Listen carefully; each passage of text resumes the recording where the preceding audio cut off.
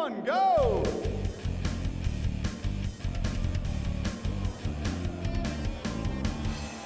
Dramatic pause for effect.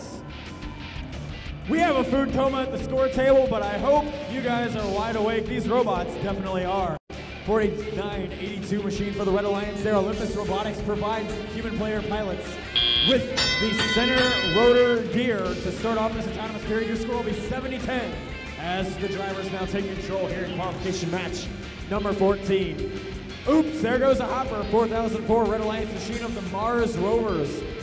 Introduce 100-ish pieces of fuel into our field. See if any of the teams decide to run off to a boiler with it. Looks like 4004 actually might. They're off in their corner.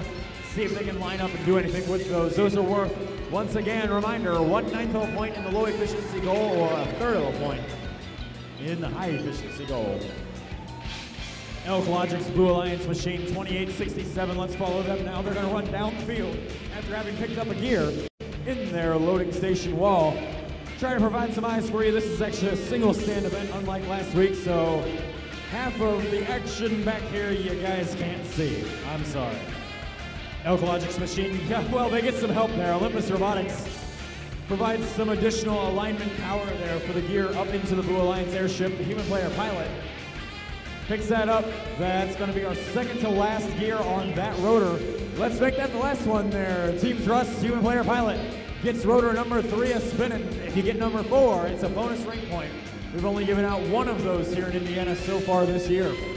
155 to 110, your live score with 50 seconds left in the match.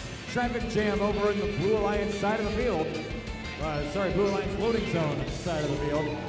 Luminosity machine providing a nice speed bump in the middle of the field. Hopefully they can get the robot back connected. They've still got plenty of time to make some valuable contributions in this match. Our Red Alliance now gets ready. They're going to drive back from their loading zone to their airship and grab onto, I think, literally the thinnest wire I have ever seen a first robot consider climbing up. Let's see if this one ends up working out. Frog Force 503, up they go, and they are now ready for takeoff. That's going to be, well, 1. Frog Force makes it 2 at the very last second. 2 Red Alliance robots for 100 points and 1 for Blue for 50 points of endgame score.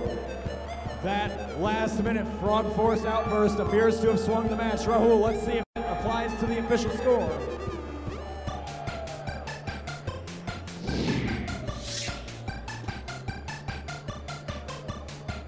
And indeed it will. The Red Alliance wins 250 to 205.